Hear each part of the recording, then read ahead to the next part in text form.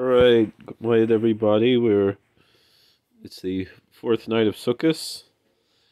It is the Ushpizin of Moshe Rabbeinu, according to the teaching of the Hasidic teaching, and it's also the yartzeit of Rebbe Nachman of Breslov, Rebbe Nachman of Breslov,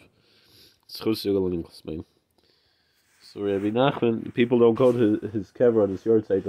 What I understand is women, they'll go on the yartzeit because they're potter from the sukkah, but the men don't usually go because it's cholamoid sukkahs, unless they're there in Uman. So that's why. But Rosh Hashanah is when a lot of people go to Uman. But even though it was someone who was not the best friend of Rebbe Nachman, was the Moharan, right? The Moharan says when you learn Sfarim from a tzaddik, you learn Torah from a tzaddik, it's the same inyan of going to the kever of the tzaddik.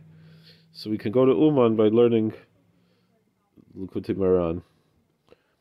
So it says, L'lashon Rabbeinu Zechon L'vrachal Asher Me'altem Bi Rivas Kadesh B'mivitzin.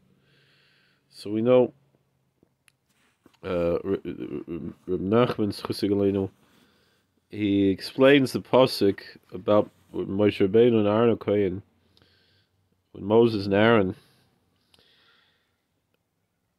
were denied entering the Holy Land. It says, because you committed me'ilah, you committed a trespass against me by the waters of Meribas Kadesh in the wilderness of Tzin.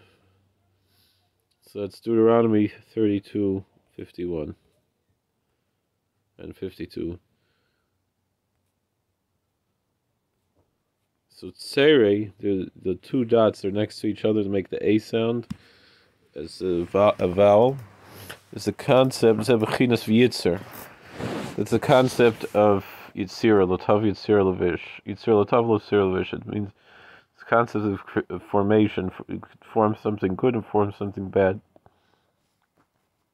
Yitzira L'sachar, Yitzira L'oinish. There could be formation for reward or formation for punishment. Zoyer Kadosh and Bereshis.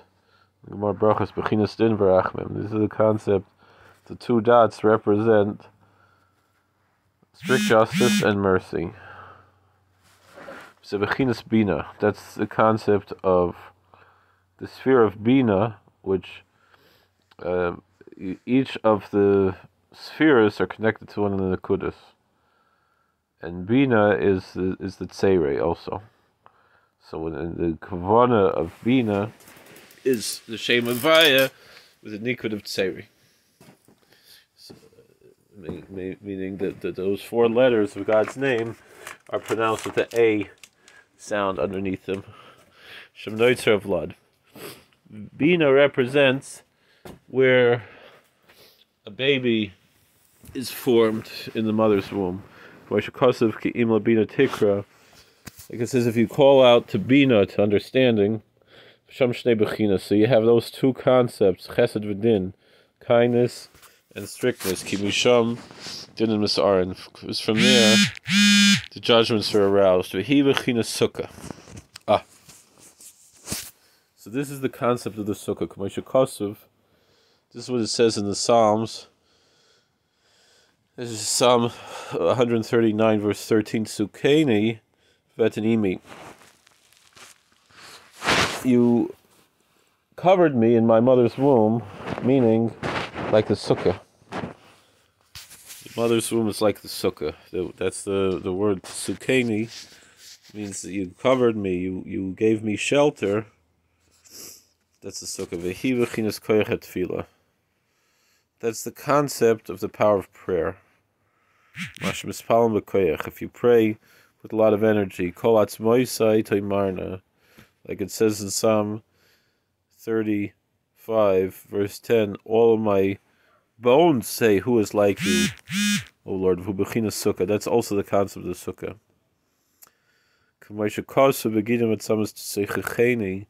Again, in Job, he's talking about the formation of the baby in his mother's womb.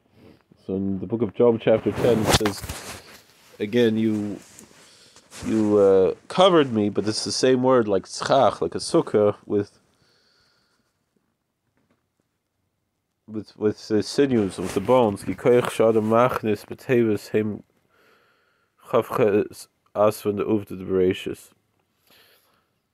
Because the energy the person puts into his words come from the 28 words that are in the narrative of creation. Shem nivra olam. Those 28 letters in that verse of creation, that's how the world was created. And the 10 sayings the world was created with. So they receive energy from these 28 letters. If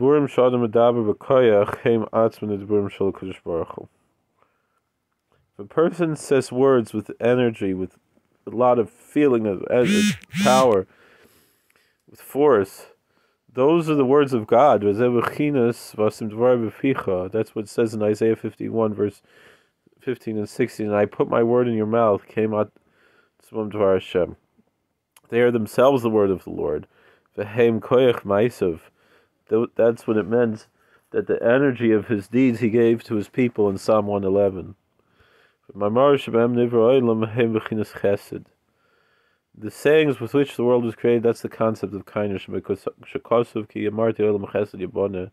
says in Psalm 89, for I said that the world was built with kindness. And also Yibana is related to Bina, understanding. And the kindness, chesed hu b'chinas sukkah. That's the concept of the sukkah, b'chinas chibuk. That's like a hug. We're in the sukkah, God is hugging us. He's embracing us. It's an embrace. That's what it means. I put my words in his mouth, in your mouth. As I then would tell yadi kasicha. Also, it says, I covered you with the shadow of my hand. She b'chinas sukkah. It's also the concept of the sukkah. She b'chinas tzel yad. That's the yod. That's the concept of the shadow of the hand. Chibuk yod yomin, which is the embrace of the right hand. But if the words are not holy words, as I go sukkahs noitzrim, sukkahs akum.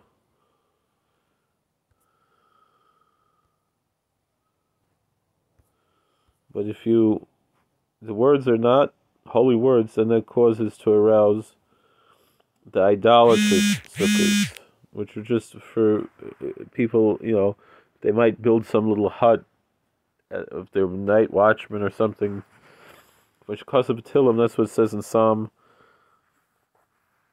144, Shapiyam di b'shavim min shaker shehu chibuk de sitra achra. It says that their mouth speaks vainly, and their right hand is the right hand of falsehood.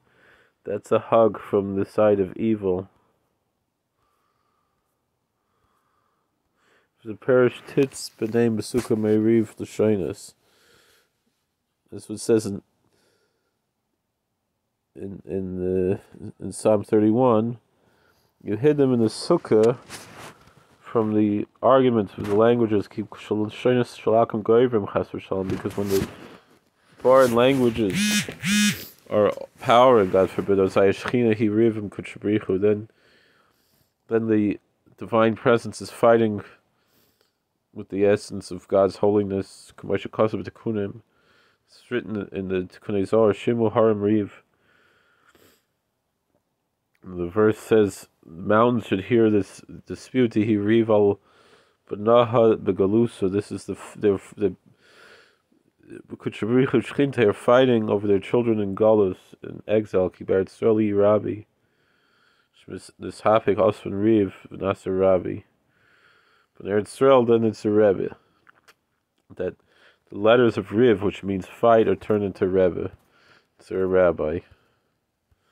The Ikar Israel Yadei Koich Maisav, which cause of Koich Maisav Higid Lamoid L'Sislam Nachas Goyim. The main concept of the Holy Land of Israel is through the power of his deeds. As written in Psalm 111, the power of his deeds he told over to his people to give them the inheritance of nations. But when this energy, which is the concept of the Sukkah of Nifgam, if that is damaged spiritually, as I go from Muslim, then the nations of the world are overpowered, which is the overpowering of the right hand of falsehood, Rebbe Riv, and so the rabbi becomes Riv, the fight, the argument. Riv al Banahad, and this fighting of the children that they were exiled from their father's table and they left their land. Which feels as Sukkah, and that's why the Sukkah, which is to pray with a lot of energy, it's a good luck charm to have children, which feels that take of Achar Sukkah, Shmini Atzeres. That's why right after Sukkah is the holiday of Shmini Atzeres, the 8th day of Solemn Assembly. Shanukva, after the Feast of Tabernacles, Shanukva Atzeres v'Kaletis Atipa. Because the way, when a woman becomes pregnant, her feminine aspect is that which assembles and collects the drop of sperm, Shalei Tapil, to make sure that she doesn't miscarry. That's the concept of that I was surrounded in the sukkah, like a sukkah, in my mother's womb. Sukkah is like a pregnancy, which feels that it's Palachana Hashem. That's what it means. And Hannah prayed on top of God in 1 Samuel chapter 1. Al Daika she bechina sukkah, meaning above. It's the concept of the sukkah. Meaning she prayed upward to God. The Holy Land of Israel is also a charm for children. To have children. Like our sages teach in the book of Genesis, is leave for yourself from your land. God promised Abraham Abram at the time that there he would be worthy to have children. Because the heritage of the Lord is children. Psalm 127 verse 3. That's because it's the reward of the fruit of the womb. Schar Sukkah, that's the reward of the Sukkah. It's the concept of being surrounded in my mother's womb. Because the main concept of the Holy Land of Israel is through the energy of your deeds, which we mentioned before. The Psalm says that the power of the deeds, he told his people to give them heritage of nations. This energy is the concept of the Sukkah. All of my bones say that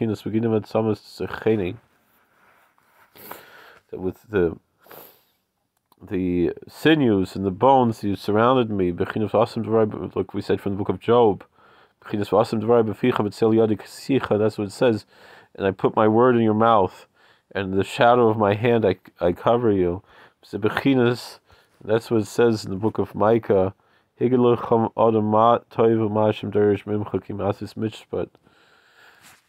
book of Micah, the Navi Micha says, I'll tell you, man, what is good and what does the Lord seek from you?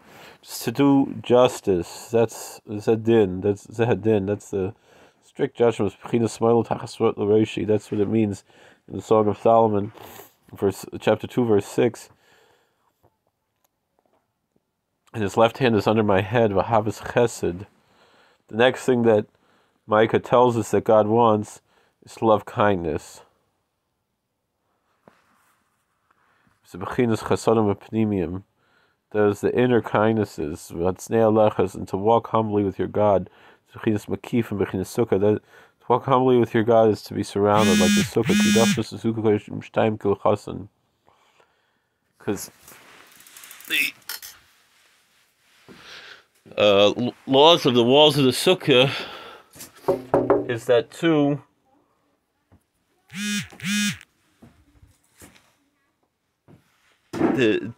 at least two of the walls have to be proper walls. Shemnetzach v'hod. That's the concept of the spheres of Netzach and Hod. Victory or eternity and glory. But the third wall could even be a hand's breadth. That's the law of Gemara Sukkah.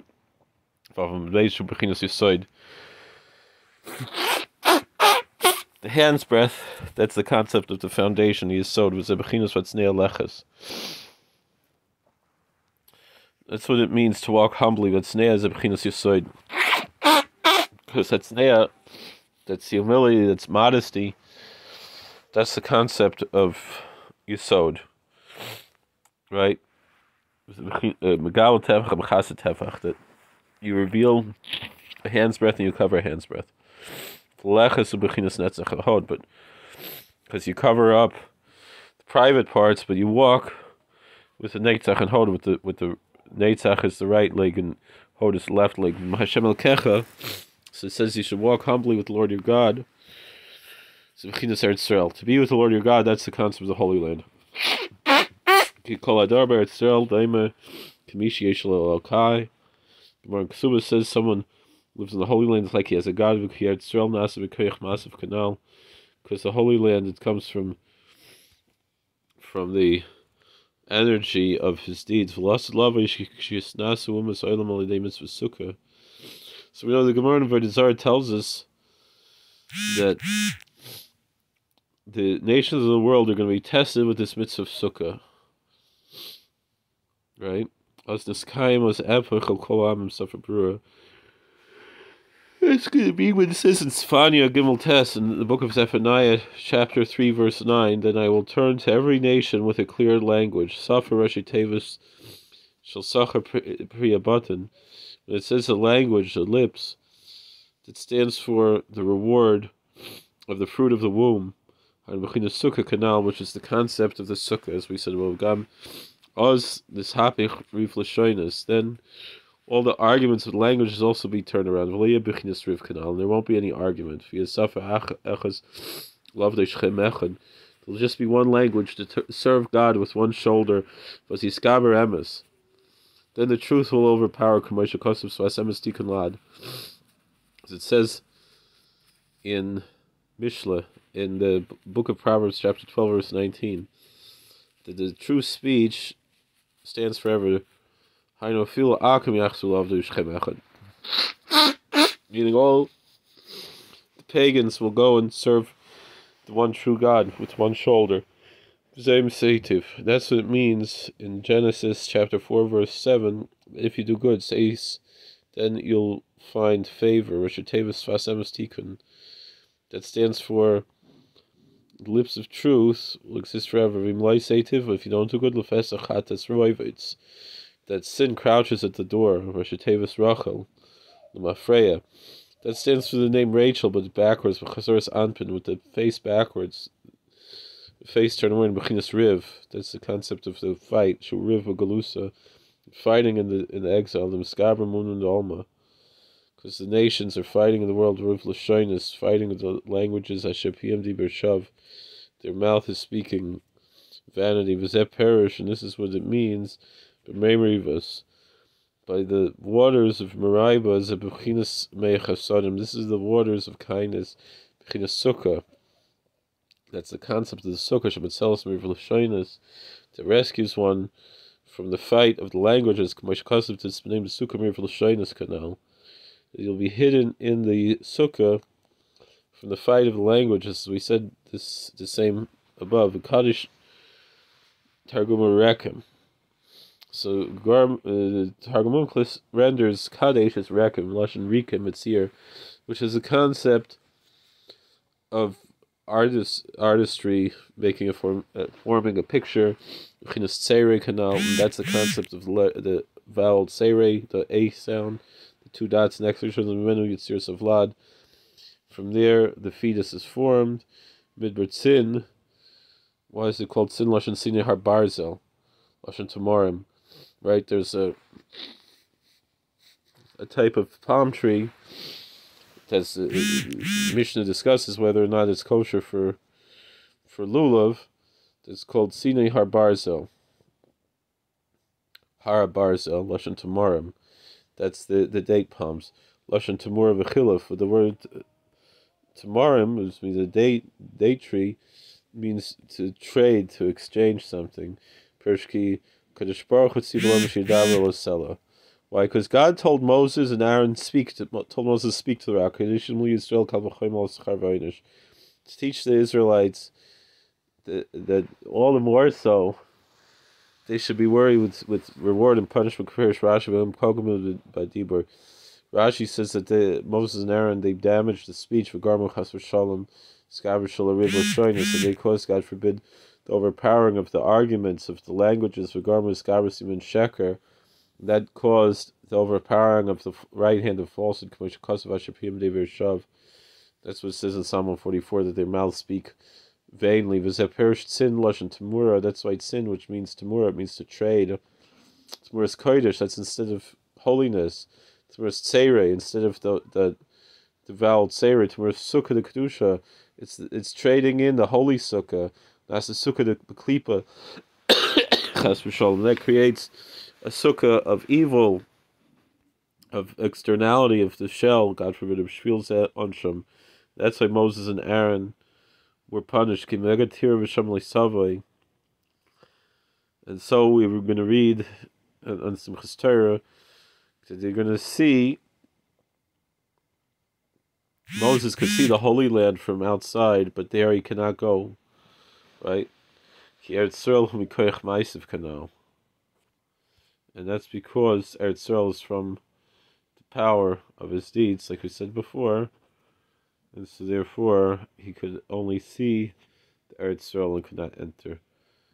The schus of learning Torah from the tzaddik, Rebbe Nachman said every Torah we should turn into a tefillah. So we should turn around, Riv to Rebbe. We should be zoicha to the koyach of the Sukkah, the koyach of Eretz Yisrael, the koyach of Banim, of Bnei Banim, Ma'iskim, Torah, mitzvahs, Lishma. Those who don't have children should be blessed with children. Those who have children should be blessed with parnasa and health and all the good things they need to raise their children to be from and to keep Torah and mitzvahs and do the things they're supposed to do. We should all be worthy to be blessed. The schus of Rebbe Nachman of Breslov, schus Yigal and Gosmoin, Nachal Neveim Mekar Chochma. We should be worthy to come back and drink from that stream, that well of wisdom that is Rebbe Nachman's Torah, and be worthy to go out of Golus, the schus of Rebbe Nachman of Breslov, and all the tzaddikim mitim, Sheikh Nafu, tzaddikim mitim Shebreinu. And the Baruch Shalom should help us to be worthy to that, the schus of the mitzvah of the Sukkah.